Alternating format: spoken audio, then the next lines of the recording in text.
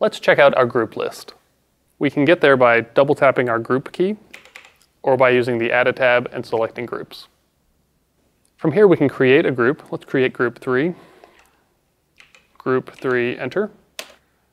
And we're going to put channels 27 through 30 in there, enter. Let's give that group a label. Label button. Extras. From here we can also edit our groups easily. Let's edit group 2. Group 2, enter. And I want to add channel 39 into this group. To do that, I'll say plus 39, enter. You'll notice it was added to the end of the list there. And if I want to remove that channel, I can say minus 39, enter.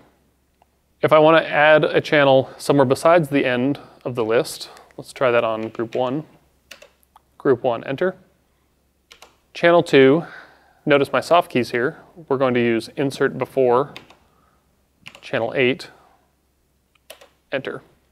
Notice in that list that channel 2 was inserted before channel 8, which in this case is also after channel 7. To delete a group here, I can use my delete hard key. Group 1, enter, and it's going to ask for confirmation, so I'll press enter again. I can also delete multiple groups. Delete group 2 through 3, enter, enter. In the workbook, there's a list of groups to create that will be useful as we move forward in our show file. So why don't you take this time to write those groups.